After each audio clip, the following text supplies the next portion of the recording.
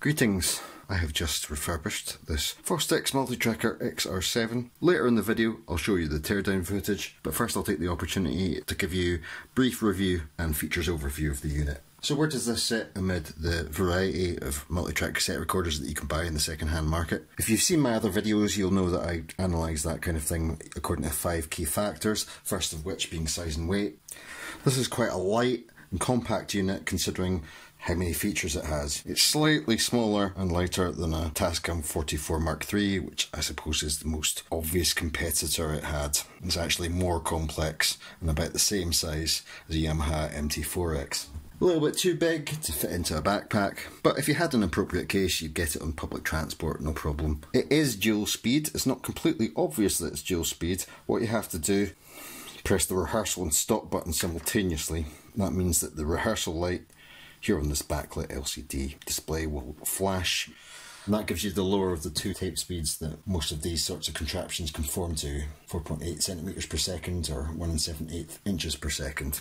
Press rehearsal again and you're in 9.5 centimeters per second or 3 3/4 inches per second. That's double the speed of something like a Walkman or a home stereo cassette player. That gives you better fidelity through lower noise floor and better reproduction of high frequencies at the expense of running through the tapes twice as fast. The noise reduction offered is Dolby. Dolby is a playback only system unlike DBX. It's possible to record all 4 tracks on this unit simultaneously, either in a direct mode where mixer channel 1 is routed to tape track 1, mixer channel 3 is routed to tape track 3, etc. Or in a bus mode where the pan controls direct the mixer channels to the tape tracks. That allows us to do things like mix 6 drum microphones in a stereo pair, which is recorded to 2 tracks, leaving another 2 tape tracks open for overdubs, that kind of thing. In addition to having that flexible 6-channel mixer, the routing is laid out in such a way that we can bounce, do ping pong recording, take up to 3 mono tracks, make a blend of them on a 4th track, dub over the material that we just blended, and this way build up an arrangement with more than 4 individual strands. We have auxiliary sends on a per channel basis. These can be sent either to an auxiliary send 1 or 2 by turning to the left or right of a centre position on these pots. So you could send your effects to an echo or a delay, but not both units at the same time. The auxiliary returns are stereo, meaning that if you have the sort of outboard effects such as delays with a ping pong mode, you can send a mono signal into it but receive a stereo wet signal back.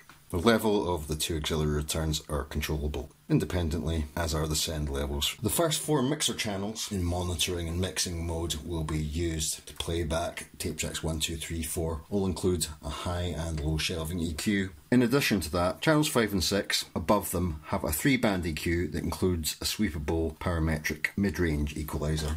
Switches above here mean that we can apply that mixer section either to these individual tracks, meaning that you could EQ a reverb during mixdown. We can assign these mixer channels to tape tracks, meaning that we could apply mid-EQ while we're tracking, but it also means we can apply this 3-band EQ to an entire mix at the bus level. We have separate fallback out, stereo out and monitor out. The monitor output, which is also what we hear from the headphone socket, can be switched between fallback bus, stereo bus, or both. Fallback conveniently allows you to keep what you, the performer, hears and what the tape player hears separate. These are dual direction knobs with a notch in the centre, so you turn them that way to hear what's coming from tape, or turn them to the left to hear what's coming from the corresponding mixer input. And we do have individual tape outs.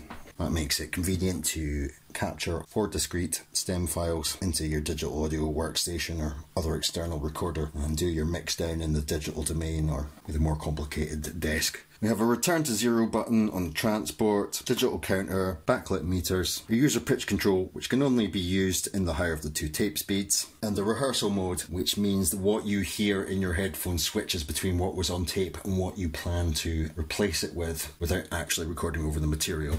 So the digital controls are a bit less sophisticated and flexible than what you would get in a Tascam 44 Mark III, but all the basic stuff is there. I very much like the fact that all the input sockets are easily accessible. There's nothing really tucked around the back apart from the input for the external DC adapter. And when you're sitting in front of it, these input sockets, a punch in out socket for a foot switch and your headphone socket are easy to see as well.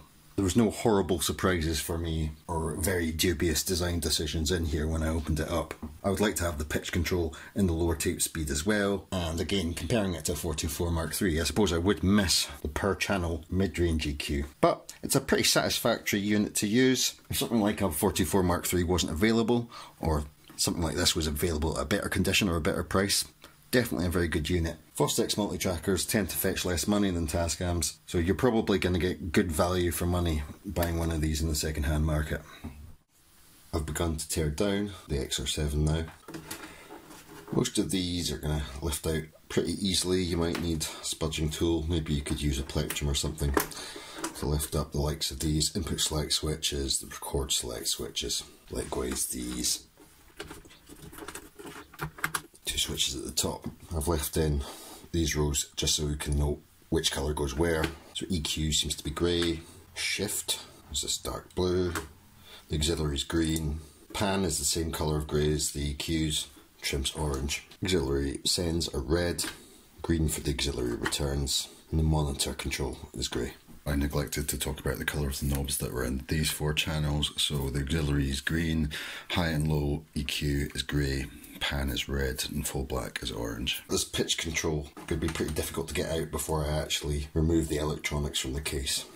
Most of this video is shot in sequence, but this is me coming back to you from the future. As I remove the screws from this build, I'm going to be commenting on screw type. It's just going to be, oh, this is the colour of it, how much thread is on it. A detail that I'm not including as I tear down, which I want you to notice for yourself as you tear down your unit, is the length of the screws, because there are slightly different lengths. Like this group here and this group here are identical, but these are slightly longer by about 2 or 3 millimeters. And then we've got these ones that look identical, except again we've got a short version and a longer version.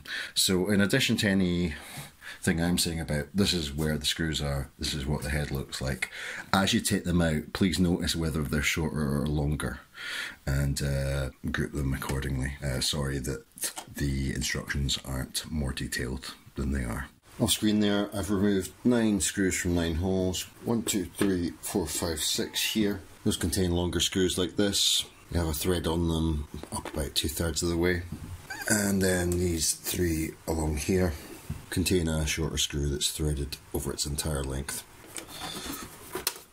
Case will then come apart. What you're first going to see is that the 2 halves are connected by 3 ribbon cables at this side and a thinner white data cable on the left.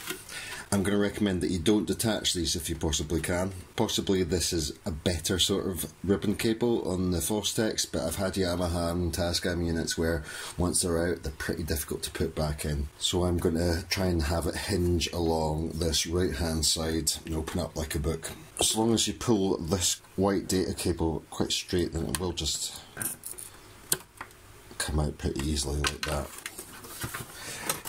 That way I can fold this open like that. I'm going to focus on getting the cassette player out first of all. So let's lift this shielding up.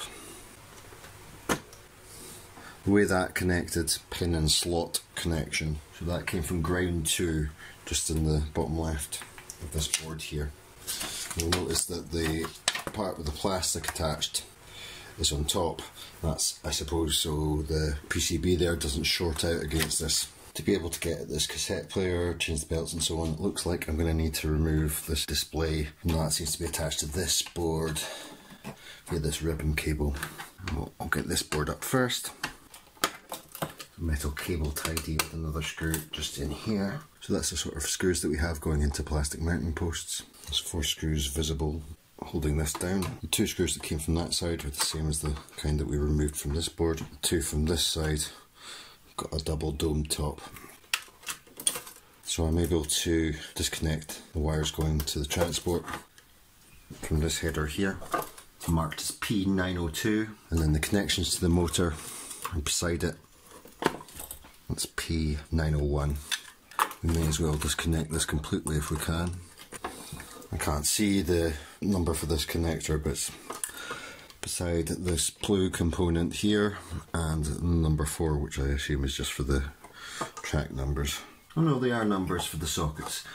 So this is number 7, I'm going to disconnecting. I think these all have different numbers of pins, but maybe not. What I'm going to do as a precaution is take some coloured Sharpies and match the colour of the header to the connector. This one came from there, so I'll put both bits of plastic. This one up here, black on both. So perhaps you want to take the same precaution if you're disassembling one of these yourself. Sockets number 1, 5 and 6 here are soldered in. The connections are at this end. Oh no, it does disconnect at that end. So I'll colour them at this end. That might not have been a very satisfactory step-by-step guide to unplugging those cables, but if you go through this method of colour coding them, you'll be able to figure out what just happened there. Take your own photos as you go along, you'll be fine. We've got this large metal plate here, which I suppose is mainly acting as shielding between the magnetic heads and the motor, and all the circuitry to do with the LED display. An interplastic type screw in that corner there. There's another one just below the heads here. And finally there's one that's going through a common ground ring connector in this corner. That ring connector is two-ended. The other end of it is in the top right corner of the cassette player. The way that I describe common ground connectors like that, which somebody with a really good electrical engineering background might scoff at, is all your electrons in the various circuits that make up your Porter Studio or whatever, they all want to go to die in the same place. And it's going to be called common ground, circuit ground, chassis ground. Those things are roughly equivalent, but basically all the largest areas of metal in a unit like this are all going to be connected, and that includes things like shielding, things like the housing of the motor, of the cassette player, and also the largest green areas of all of the circuit boards. It should all join together so that the electrons that we can conceptualize as going through little journeys around these systems, around this big city of electrical routes, all sort of die in the same place. In order to make that happen, you'll often find common ground connectors, I call them ring connectors, that join the largest pieces of metal. If these things don't join up, then what you can have is basically there's more than one place that an electron can go to die, or an electron can't quite die, so things that should drain away harmlessly to common ground, like hum from the motor, ripple from the DC supply, these things end up in your audio path. So if you've got nasty buzzing and humming, then the first thing to look for is something like this that hasn't been connected following a belt change or similar. I'm going to write an E there just to remind myself that there is a common ground earth connector there. I think the only electrical connections that we've got from the transport to this record playback board now are the connections from the record play and erase heads here. So it seems like the corresponding segment of the record play and the erase head will be sharing a single header, and these are colour coded. Looking at the reference number for the components, I think this is 1, 2, 3, 4. It's a slightly different colour coded scheme to Tascam. If you're kind of slow and gentle, I think that's just going to come out without damaging the wires. And in this case, the connectors and headers are the same colour plastic, so there's no need to do any colour coding of our own. As far as I can see, we've got 1, 2, 3 screws holding this in place, and both this corner and this corner we have those common ground connectors. So in advance of taking those screws out, I'll just put E's there to remind myself that those need to be reconnected. DBL for double to remind myself that this two-ended ring connector is going to go in that corner and it's going down to that shielding. So at that point it's going to be removed completely.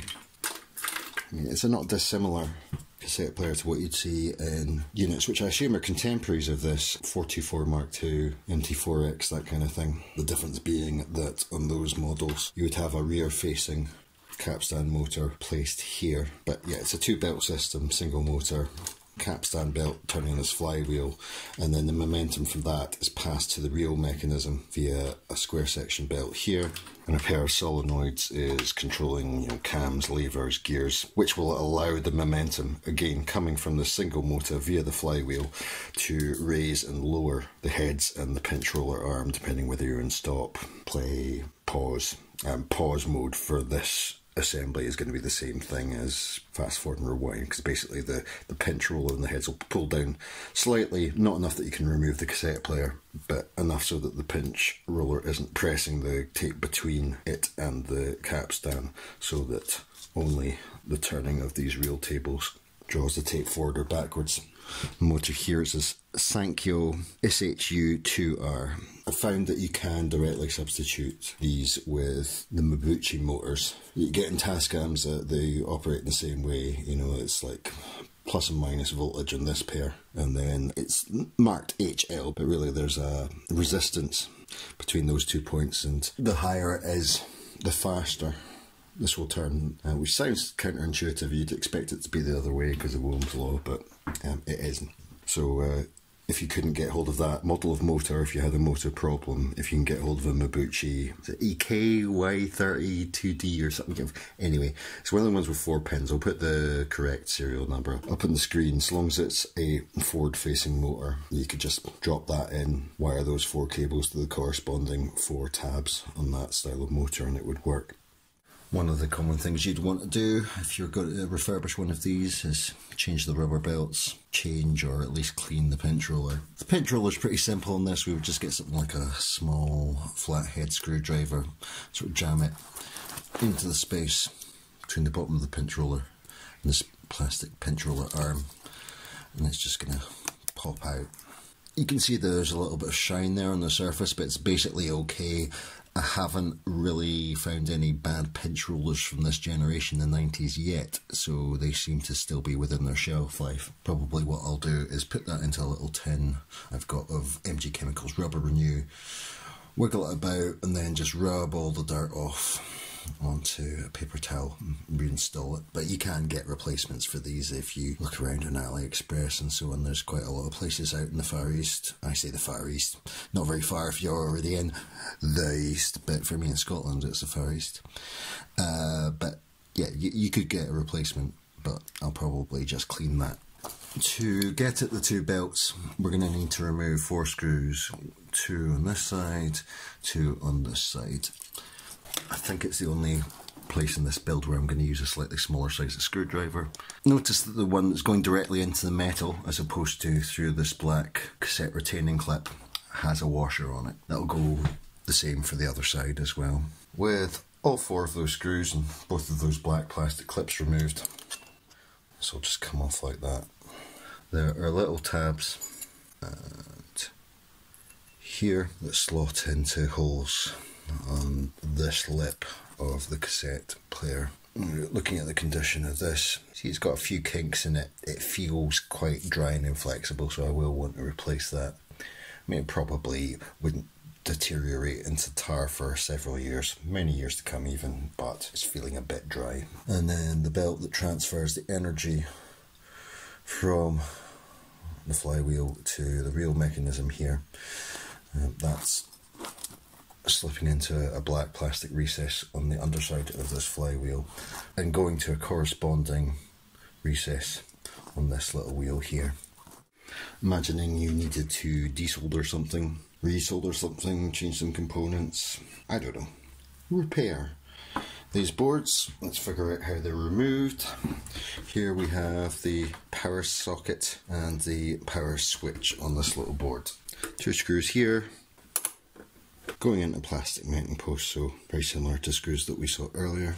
So we've got 1 diode there. I presume that's protection against putting the wrong polarity of voltage into there. This takes positive tip as opposed to the negative tip, which is accepted by Tascams. And the resistor, really not many components on there at all. It's going into connector number 3 on this board here.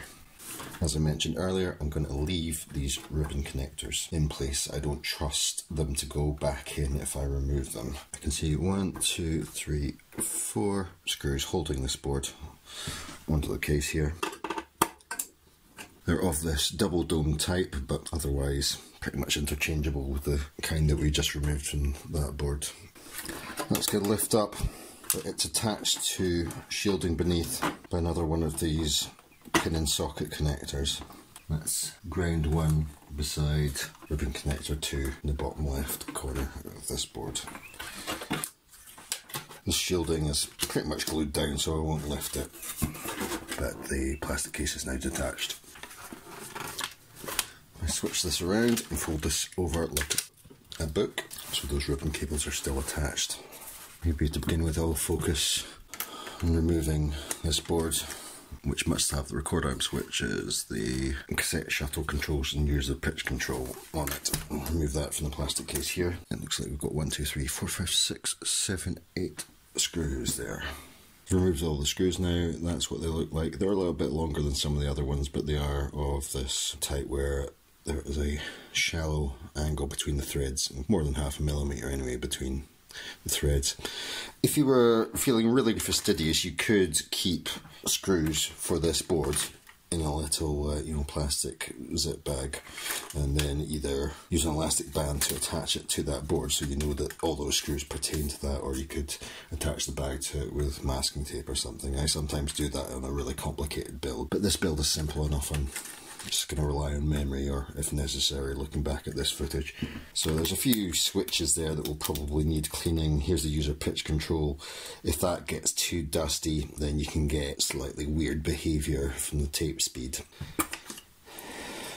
The shuttle buttons are on an array here, and we could treat that with peroxide and UV light, or just put it in a windowsill. Brighten those up if they were very brown. Not too bad on this unit. And like I mentioned ages ago, now finally the user pitch control is going to fall out. Well, we're thinking about plastic bits and pieces. We could take the door out, removed one of those 3 screws here, and the only screw on that one, same kinds of screws as before, and that'll come away as a unit. Looks like actually these are the same kinds of screws as well, but it's keeping this spring up against this rigid plate. Both of these rigid plates are actually the same part. I just turned the case door like that. When we reinstall the door, we want this triangular pin, by my finger here, to fit between solid plate and the springy one, and that's what stops the door from just falling shut again when you lift it open. Supposing we had a problem with any of these sockets and we wanted to get out for that reason, or if you're doing this the way I am, which is not to disconnect these ribbon cables, then you would have to remove this metal part with the sockets attached to it in order to get at this for cleaning or repair. So I'll remove that. We've got 3 of these double domed screws along here. As far as I can see, every other screw that's attaching either this metal part to the plastic case or this mixer board to the plastic case are the same. I will come back and correct myself if I'm wrong about any of that. Those screws are 1, 2, 3, 4 going through the metal. We've got 1, 2, 3, 4 in a sort of skew-if row like that. One by itself beside this sort of semicircular indent. 1, 2, 3, 4, 5 in a sort of zigzag where those 2 ribbon cables go in, and 2 beside the input sockets at the front here. Notice that these holes, which are through holes for plastic posts that hold the 2 halves of the case together, have a white ring around them, so we don't want to put screws back in there when we reassemble. Put DB for double-headed beside these 3 holes to remind myself that it's the double-headed ones that go in there. I've also noticed that there is a little bit of plastic shielding.